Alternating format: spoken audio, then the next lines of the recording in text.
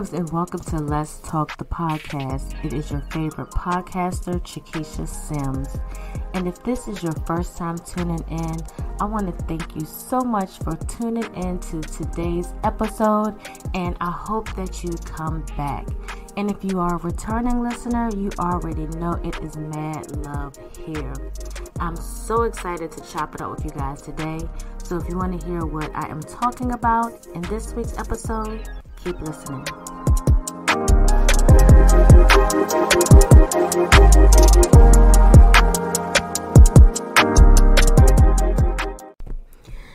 Hello, loves, and welcome back to Let's Talk. So today is the first official episode of, I guess you would say, season 2, or maybe we just say season 1. But today it's a lot today. I actually already recorded an episode for today, but then after I talked to my mom, I was just like, maybe I should talk about something else. And I decided to go look at my podcast notes where I keep thoughts or topics that God gives me, whether it's after I've watched a sermon or talked to someone.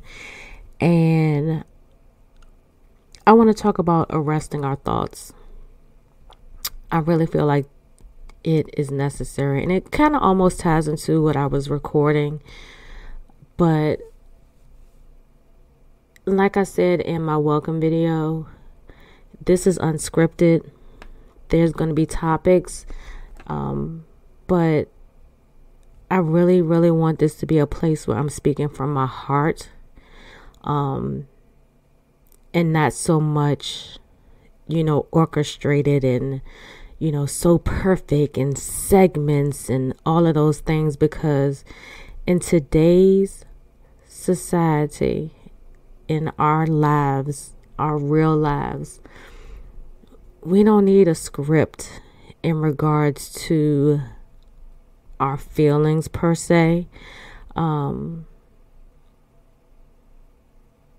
So often people are telling us what to think, what to feel, and you end up having all of these thoughts that are being deposited into you, that your thoughts are out of control. And so that's why, the Spirit of God always leads me to where I need to be led when I make sure that I focus on Him. And today we're talking about arresting our thoughts. All right, so before we get into the meat and potatoes, let's start with the actual scripture, in which every episode may start off different, but because we're talking about our thoughts, and I believe that everything should be spirit-led, I want to read this scripture, and I'm reading out of the book of Romans, chapter 12, verse 2, and the version I'm reading is the Passion Translation. So it reads as follows: Stop imitating the ideals and opinions of the culture around you, but be inwardly transformed by the Holy Spirit through a total reformation of how you think. This will empower you to discern God's will as you live a beautiful life, satisfying and perfect in His eyes. How beautiful does that sound? Like, I feel emotional just reading that. Because again, like I said at the beginning, so often we are living our lives, moving day to day based on things and culture that has been placed before us, whether we are taking it in with our eyes, taking it in with our ears, or our spirit, whatever the case may be. We take all of these things, and things become thoughts. And thoughts can become dangerous if we do not arrest them. And so we all know what arresting means. When you do something bad and you commit a crime, you get arrested and you get charged, found guilty or innocent, whatever the case may be. But in the process of being arrested, you're being detained so you won't do that thing again. And that's what we need to start doing with our thoughts. It's so easy to be faced with challenging situations, whether it be in your relationships, your career, your image, or just, hey, being a content creator. You get so wrapped up in trying to do what's right, and then people are telling you doing it the wrong way, or you see somebody do it one way and you're thinking, oh, I should do it this way too, and then you kind of get caught up in the negative spirit of comparison. And comparison is another one of those. It's necessary, but it can be an unnecessary evil as well. Because if you don't know how to compare yourself in a positive light towards something and find your value in the comparison, it can cause you to think things like, I'm not good enough, or my business is not going to grow as much as that person's business, or my marriage is never going to look this way because I watch how they do it on social media and we're supposed to be doing this and doing that. And then your thoughts become things, and the things become crippling, and the crippling things then cause you to lose everything that you've worked so hard for. And so I want to just talk to you just for a little bit about how to arrest your thoughts. I know it's easier than, it's easier said. But with anything that you do on a consistent basis, it will become second nature. Some of the things that I do now, I thought I would never be able to do it, but I kept trying and I kept trying and I failed, but I kept trying. I kept trying to talk positive confirmations and affirmations, and then I would say doubtful things, but I kept trying. I kept trying. I might have been a habitual offender. I may have had to arrest my thoughts many a times, but I made sure that I constantly tried to guard my thoughts by watching the things that I said, watching who I allowed to speak over my life, watching who prayed over me, and most of all, watching what I watch, okay? So a few things that I want to share with you about arresting your thoughts. Start off small. Start off how it works for you. What works for me may not work for you, but what I'm sharing is an example for you to go on so you can figure out what works best for you. One of the things that I had to work on so hard was finding peace in my life. And peace is one of the hardest things to really work on.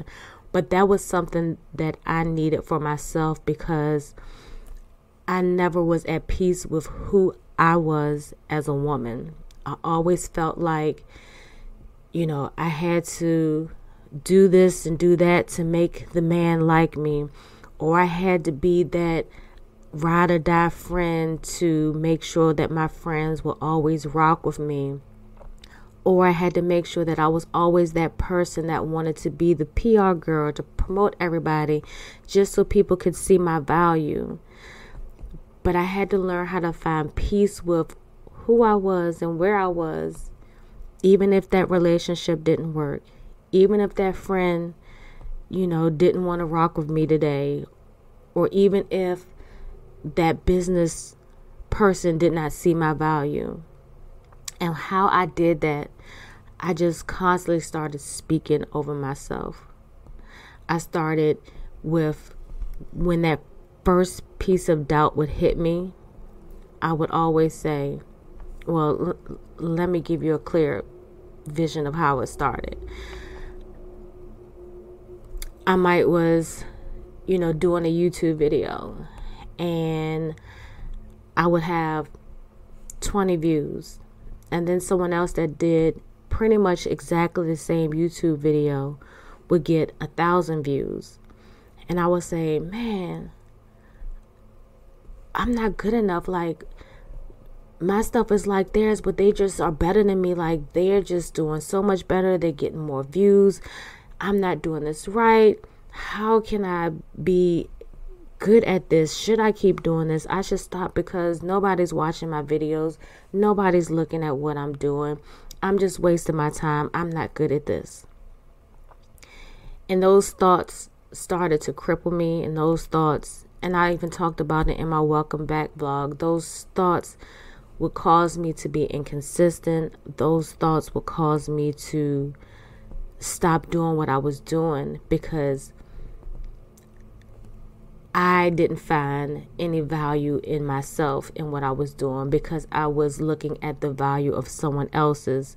And because I was looking at someone else's value, it caused me to be in a place of unrest. I was constantly thinking about, how can I be better? How can I get to this person's level? And the matter of it all is, their level is not my level. We all get to different levels at different times. And on the times that we're on the same level, my level just may look different from yours, and vice versa.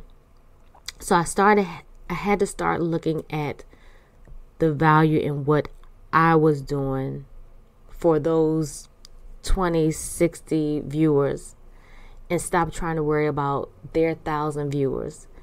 And I started to say, you know what, Keisha? You are doing good. You are putting in the time. You are putting in the work. And there are 20 people that like it. I had to start speaking positivity into what I was doing. I had to stop thinking about what other people were doing and think about what I was doing, and how what I was doing was positively affecting those 20 people that were viewing my YouTube videos. And then I started to put that in practice with everything else in my life. Now, don't get it twisted. Sometimes I have my moments. We're all human. Where I'm like, why am I going through this? And then when I make that declaration, I become more mindful of the thoughts that follows, because that's how it all starts. When you pose that question, why X, Y, and Z, that's when the thoughts that you put into your mind and your spirit starts to come to fruition. So that's why you have to put your thoughts under arrest. Read them thoughts your rights. As soon as you have a thought of doubt, read them Miranda rights to them doubts. Be like, I'm fearfully and wonderfully made.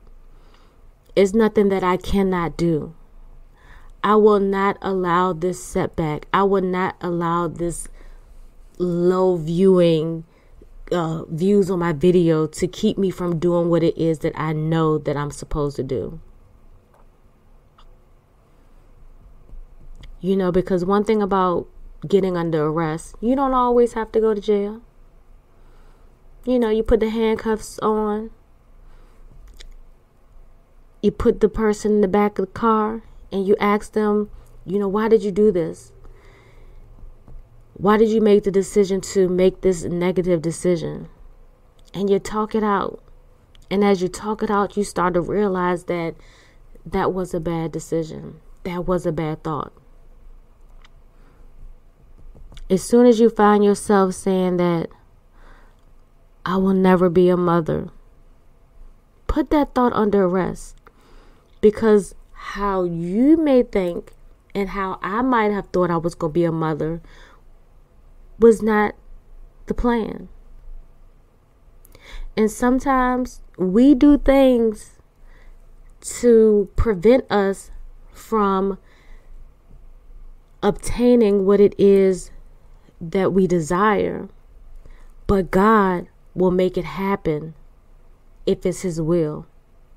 And what do I mean by that? This is a little sidebar. So most people that has followed my story, that's heard me talk, I'm unable to naturally have children. Now I'm about to be 49. I don't want to birth nobody's babies. However, when I was in this season where I could, because of the choices that I made, things happened to my body that put me in a position where I'm unable to naturally have children. And so with that, I started speaking the most disrespectful thoughts to myself that it made me feel less than. I would say, because I was stupid and I didn't use my own thoughts. Now I'm in this situation. Nobody's going to ever love me because I can't have a child. Nobody's going to ever want to marry me because they're going to want to have a baby. I'm going to be alone. If I get sick, who's going to take care of me? Like all of these thoughts that were crippling me. All of these thoughts. But when I started speaking life over myself, and when I started to grieve the process that I may never naturally have children, and started seeking God's word for my life, and started speaking the word of God to my thoughts, God gave me a family. God gave me children. Now I'm about to be a grandmother. Yeah, I might not have birthed those children, but one thing about it is God is going to always give you what he has willed for your life. He has always desired me to be a mother. But because of my choices and because of the thoughts that I allowed to become things, took away my physical ability to do it, God will never take away his will. You just have to open yourself up.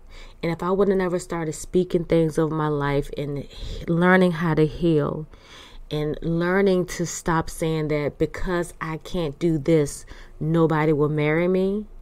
Because I learned how to stop doing that, somebody married me that had children that respect me as a mother figure.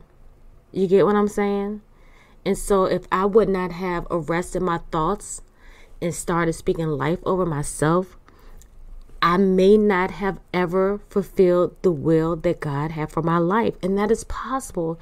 It is so many people on this earth whose will never be fulfilled because they don't know how to arrest their thoughts and speak life.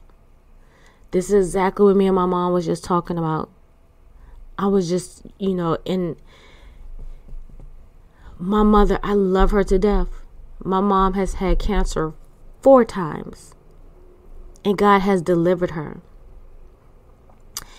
And I had to remind my mom, I'm like, look, I'm not trying to browbeat you or nothing like that, but God gave you life 4 times for a reason, because he wants you to speak the goodness of him over your life, regardless of whatever it is that you're going through, to know that God saw so much in you to keep you here another day. It's because it's something that you're not speaking over yourself that he wants you to. See, God will make you repeat the test. And that's the thing. You got to know the difference between a test and temptation. And it's like with Job. God said, you can try to do these things, but you can't kill him. And one thing about it is the enemy will come through and steal, kill, and destroy. And if he can't kill you, he gonna try to steal you from you, and he gonna try to destroy you. And the only way to keep him from doing those things is by arresting your thoughts. As soon as you start to think things that are not God's will over your life, the enemy will try to come in like the slithering, slimy, sneaky snake that he is. He will try to come through like that lion that wants to devour the prey that's weak and docile. Because he knows that as long as your thoughts are out of control and reckless and they're not aligned with what God has for you, he got a chance to come in and take all of that away. And it's not because the devil got the power, because he has no power, but he's a manipulator. And he knows how to manipulate our thoughts by using things like doubt, fear, depression, anxiety. And yes, I know some people have mental health issues, and some of those things they can't control on their own. But as long as they remember to take their medicine and do those things, that's arresting your thoughts too. Because what the enemy will try to do is like, oh, you don't need that medicine. That medicine ain't right for you. Get into your thoughts, and then you're not doing the things that you need so you can operate the way you need to operate. And one thing about it is, when you let your thoughts get out of control, not only can it cause your life to go in a downward spiral, it can cause you to be sick. It can cause you to lose your hair. And ladies, y'all know we ain't trying to lose these edges. It's hard enough to hold on to them as it is. So don't let them thoughts take them edges, okay?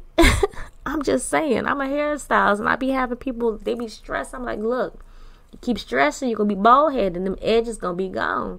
And they be like, oh, I got to stop. Sometimes you got to motivate people to arrest their thoughts. But real talk, all jokes aside, you know, it's real.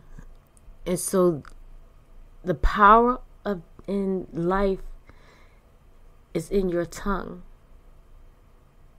If you speak life to things, when you're speaking it, you start to think it. As you think it, it becomes things. If you speak death, those killer thoughts will go to your mind, and then it becomes things. You know, it's a cycle. You hear stuff, you speak stuff, you see stuff, and it gets into your mind. And once it gets into your mind, then it starts getting into your spirit. Once it gets into your spirit, it's taking over your spirit and your flesh, and then you're just out of control. And again, I go back to the scripture in the Passion Translation. Stop imitating the ideals and opinions of the culture around you. How do you do that? By arresting your thoughts. As soon as you see something or hear somebody's opinion that is opposite to what God's will is for your life, put them handcuffs on those thoughts and start doing an inward transformation. That's the next line. It says, but be inwardly transformed by the Holy Spirit, and a total reformation of how you think. I can just mic drop it right there. A total reformation of how you think. We got to start reform. Look, y'all be talking about what they be saying. I'm digressing, but you know, track with me right here. You know, they be talking about police reform. Police arrest you, right? Look, reform your thoughts before, you know what I'm saying? Before they get out of control. Then you don't have to be arrested.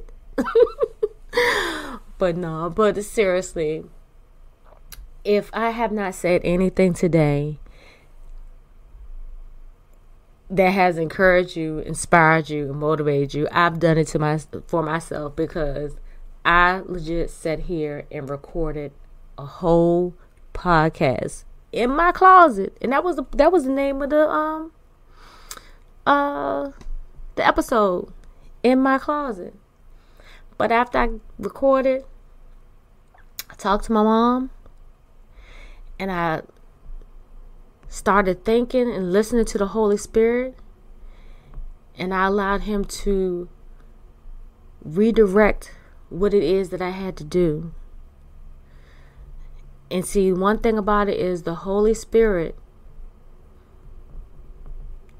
it will guide you to where you need to be. The goal is to get to a place where you don't even have to arrest your thoughts, where you're automatically like, you know what, this ain't the will for my life. This ain't the will for my life. Let me do this. Let me do that. Like, you automatically making moves, not excuses. I'm snapping my fingers because, listen, you moving and you shaking. You're a reformed citizen. Reformation. Reform how you think so you don't have to add that extra step of constantly arresting your thoughts. Make it an everyday practice. Speak life, not death. If you got a friend that be like, girl, he ain't no good, you need to leave him. Take that opinion, send it back to the pits of hell. Sit with God the Father and ask him to transform your thoughts.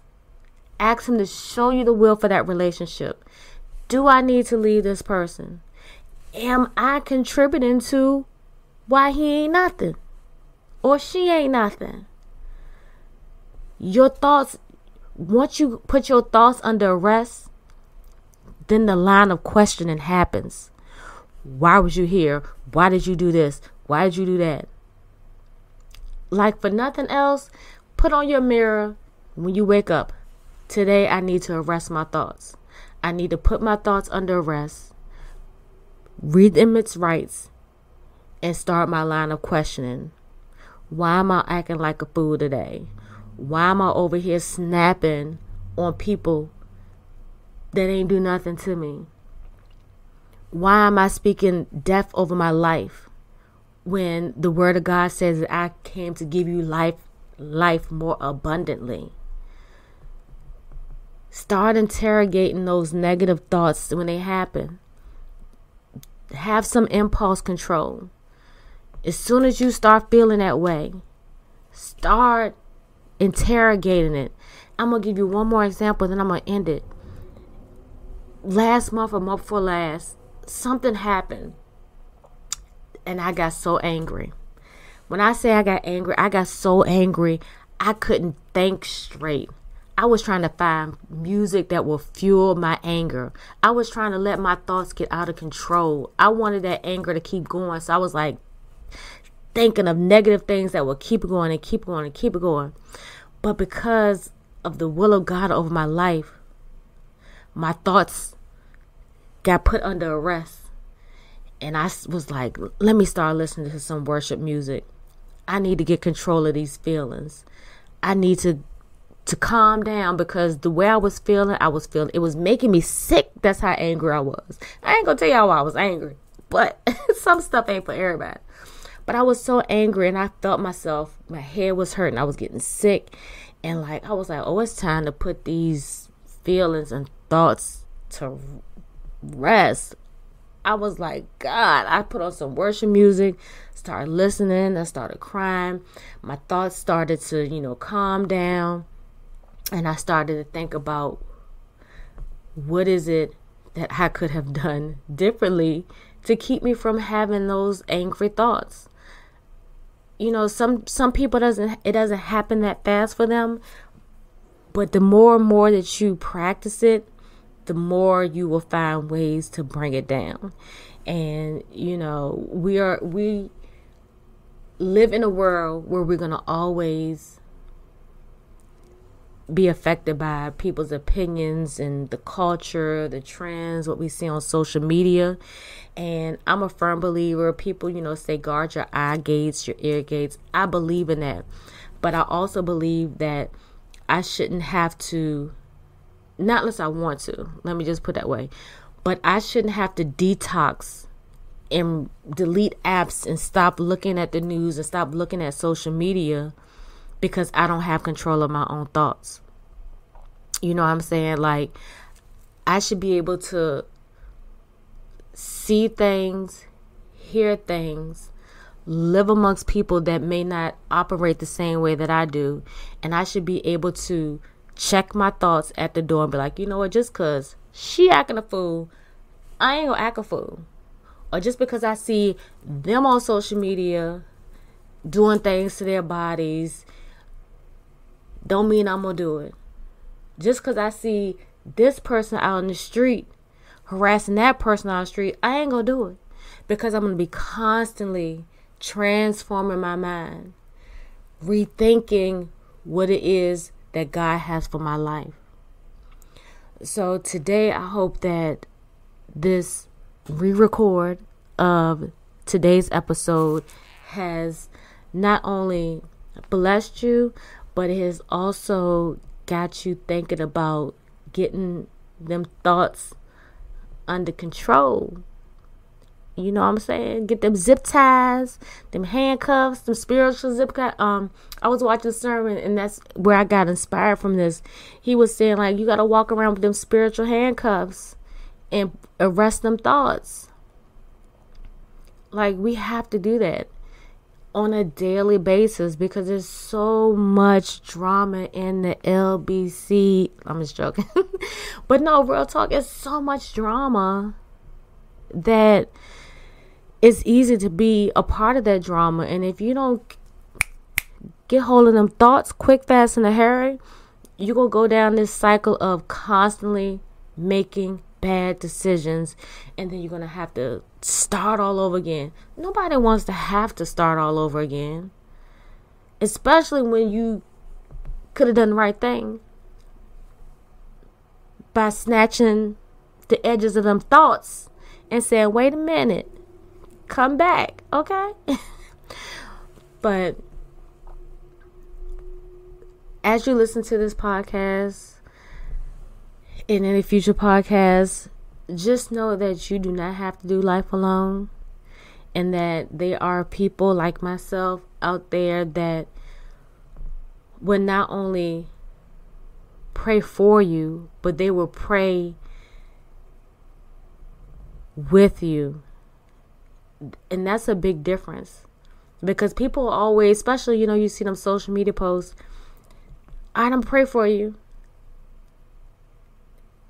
And that'd be the prayer. I'm going to pray for you. No, I'm going to pray with you. You want to pray? Let's pray right now. Let's pray right now. Like, they're willing to just stop what they're doing and pray with you. Because when two or more gather in his name, God is in the he's the Holy Spirit, God, Jesus, all of it, the Trinity, they're there. You know what I'm saying? Look, we're movements by ourselves, but we're a force when we are together. And when we are thinking and praying God's will over our lives. So before I go, I want to pray with you all. And before I start my prayer, again, I want to thank you all for coming back and tuning into another episode of Let's Talk the Podcast. I'm so glad to be back. And I pray that this season 2, will not only bless your life, but it'll bless my life too. Because as I'm talking to myself as well. So, Father God, I thank you right now for all the people under the sound of my voice. I pray that it was something that was said that has encouraged them, that has inspired them, Lord God, that has led them to want to arrest those negative thoughts and speak life into the will that you have for them, Lord God. Father God, I pray the blood of Jesus over each and every person over the sound of my voice. Anyone that's standing in need of healing, Lord God, whether it's physically or mentally, Lord God. Lord God, I pray for a resurrection of the spirit, Lord God, for those whose spirits have been feeling burdened and heavy laden, Lord God. I pray that you give their spirits some rest, and I pray that you show up and show out in their lives, Lord God. Father God, I just thank you for the opportunity to be able to speak to the people, to share what is on my heart, Lord God. And I thank you for allowing every single thing to be led by you. I thank you for not allowing this to be a scripted platform, but a platform of real talk, real life testimony, real life experience. And I thank you, Lord. And Father God, as we go about our day, Lord God, I pray that you guide us, direct us, place people that are a part of the kingdom in our pathway. Allow us to be mindful of the opinions and of the culture that's around us, Lord God, to let it not lead us into temptation. I pray that we recognize each and every test that you give us so we can pass the assignment to get to the next level. And I just thank you just for another day. It's in Jesus' mighty name that I pray. Amen.